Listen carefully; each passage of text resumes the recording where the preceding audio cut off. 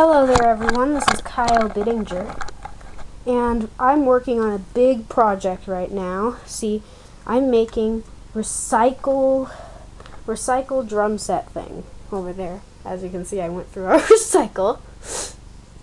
Does this camera zoom? So, hi. So as you can see here, these are currently drying, that's why they have the clamps on them. But drums, like cans, all that kind of stuff will go on top of these. But since these are drying right now, I can't show you very much. But then if I come inside, I can show you the cans I've collected. I'm using chopsticks for my drumsticks. I got a bass drum.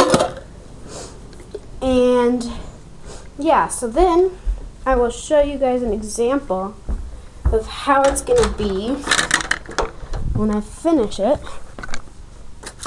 Here. So this is my example rod. It's a drum rod that I don't need. It's kind of also been shortened.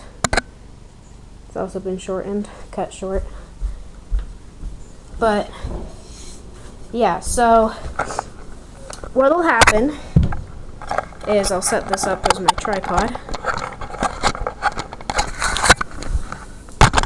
Okay, so as you can clearly see here,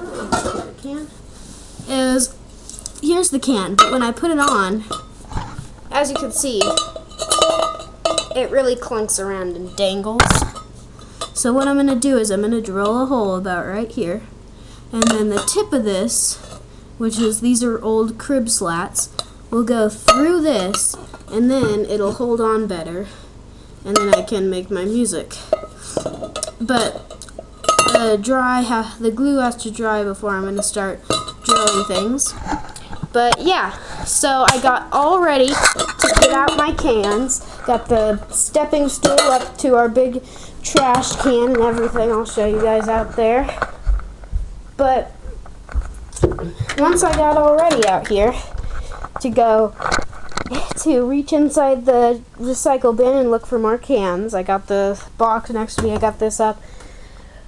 It was recycle day recently, and all that's in there is a bottle, an empty beer bottle, and an empty box of Diet Cokes.